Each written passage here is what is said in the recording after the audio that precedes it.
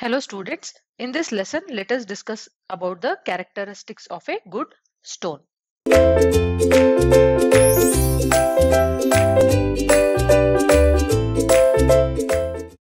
Generally, a good stone has many characteristics, so we'll list them one by one and see what exactly each one has to mean. So totally there are 16 characteristics, important characteristics.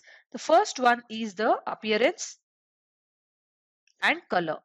So highly colored stones are normally used for your architectural purposes. So highly colorful stones are used for what? For your architectural purposes. But the problem is these stones are very soft and hence this will be very less durable. So therefore what we have to do is we have to go for lighter stones than that of the darker stones. So that's your first characteristics, going for lighter stones when compared to the darker stones, because lighter stones are more stronger. Right. The second one is the strength. So when we have to talk about the strength, strength is nothing but it is the power of a stone to sustain pressure. So how much of pressure it can take, that is nothing but the strength of stone. So this can be also called as the resistance to crushing force. So generally if the stone is or the stone has a very compact, fine, crystalline texture. Compact means what? The molecules are very near to each other and they are very fine molecules and in the form of crystalline in nature, then those types of stones will be stronger. Okay, so generally if you have to call a stone as a good stone, then its crushing strength should not be less than 100 Newton per mm square. So let me write it in words also so that you can remember easily.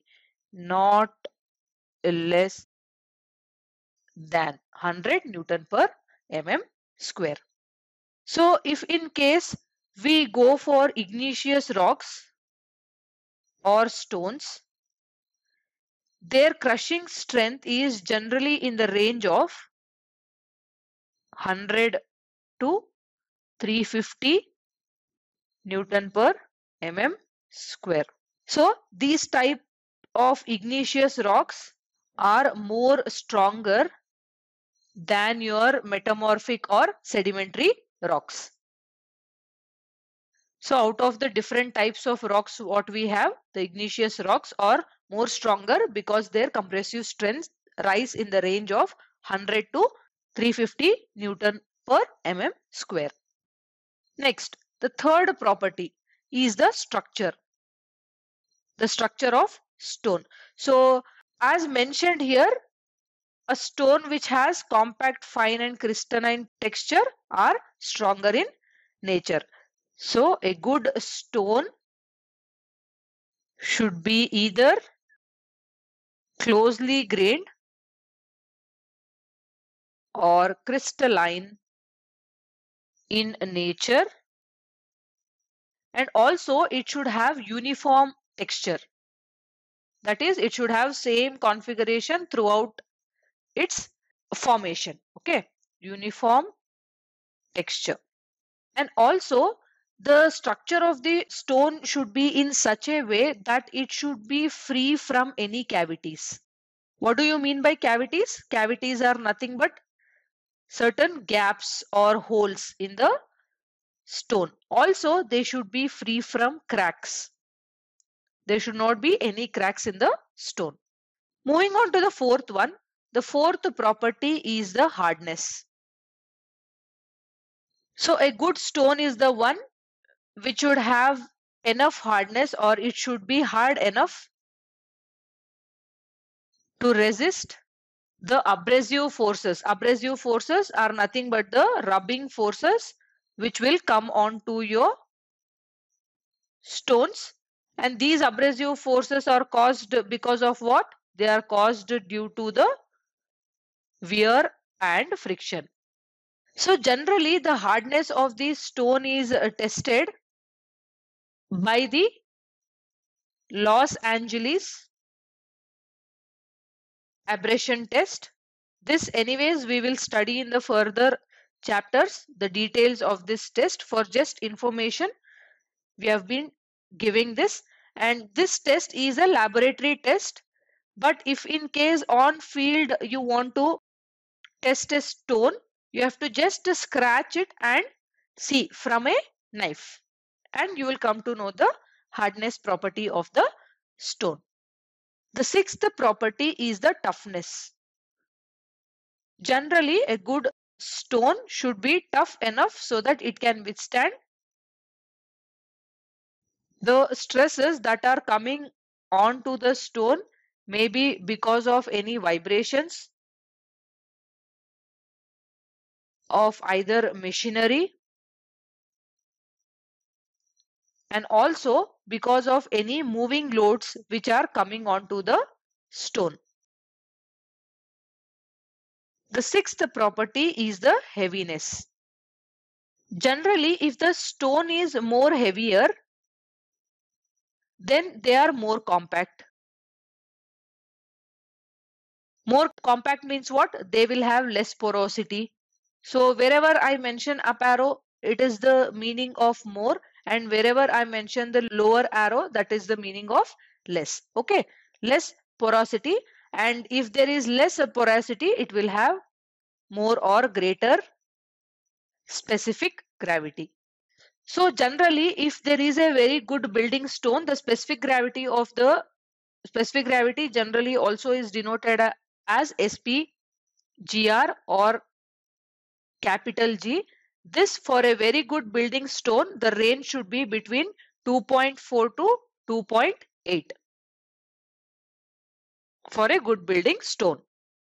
And also, if you are going for the construction in waters like weirs, dams, barricades, retaining walls, then we have to use higher or heavier variety of stones when compared to your lightweight stones, because they will have more compact and less porous structure in nature.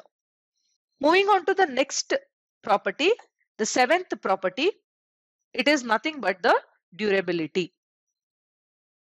So what is durability? It is nothing but the power of the stone to resist atmospheric or any other external effects. So generally the stone which is compact, crystalline and free from pores, and also the stone which contains a certain amount of silicas will be more durable than that of the stone that is just containing certain calcareous substances. Okay. The next property is the porosity and absorption.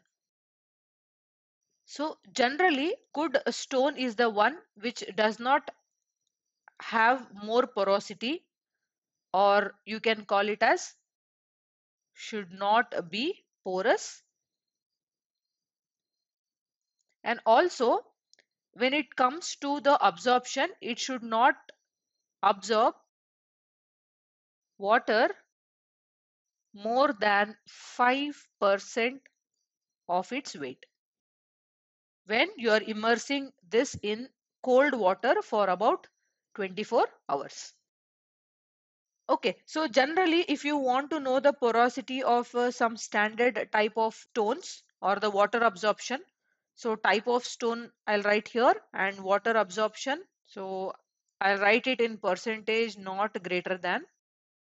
Okay, so if it is sandstone, limestone and shale, then the water absorption is not more than or not greater than 10%. The second category is granite, genesis and slate. So their percentage is 1%.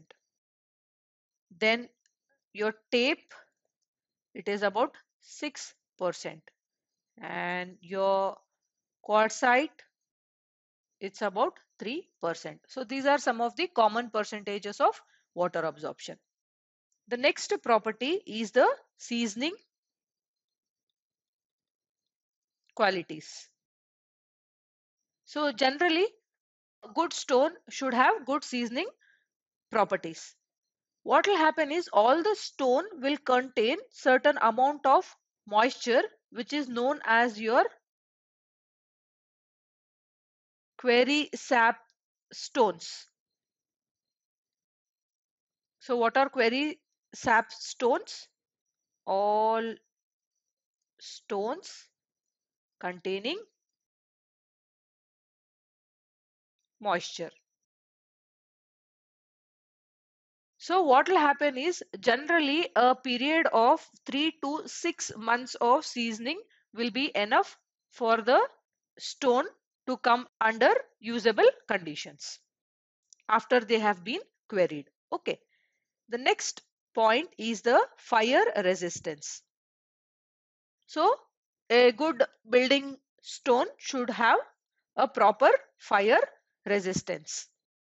So generally the basalt and trap stones are having the highest quality of fire resistance property in comparison to your igneous rocks and your metamorphic rocks. Generally, the igneous rocks and metamorphic rocks or stones are very weak against your fire. The next property is the decomposition. So generally what will happen is the gases in the atmosphere or the acids in rainwater tend to dissolve certain constituents of your stone, which will make the stone to decay. So what will happen? They will cause the stone decay. So your stone should have a good building stone should have resistance against decomposition. Next, 12th one is the disintegration. So what will happen in cold countries is your water tends to freeze in the stone. The water which is captured in the stone will tend to freeze, and this will in turn what your it will make the stone to expand. So this expansion of a stone will cause the disintegration of the stone. So the stone should be in such a way, that's why the stone should be of low porosity. So if there is low porosity, the water will not go and stay inside the stone, and thus the disintegration will not happen. So a good stone is the one which will not disintegrate. The next property is your reliability. So a stone which is exposed to any condition should be reliable. Reliable means what? Should have good quality. That's all. Okay. So exposed to anything, the stone should be good in quality. Nothing but reliable. The next property is the weight. So generally this is the most important property of the stone. So this depends upon the type of the structure of the stone in which we are using this particular stone. Okay, suppose we are using it for bridges and dams, we should go for very heavier stones. And if we are going for arches, walls and domes, then we have to go for lighter stones. So let me write it for you so that you can remember. So for dams, bridges, retaining walls, we have to go for heavier stones. And if you are going for arches, Wolves and dooms, go for lighter stones. The next property is the weathering property. So what is weathering property? It is nothing but the resistance of the stone against your wear and tear, especially because of the natural agencies. And generally these resistance against your natural agencies for a stone should be very high.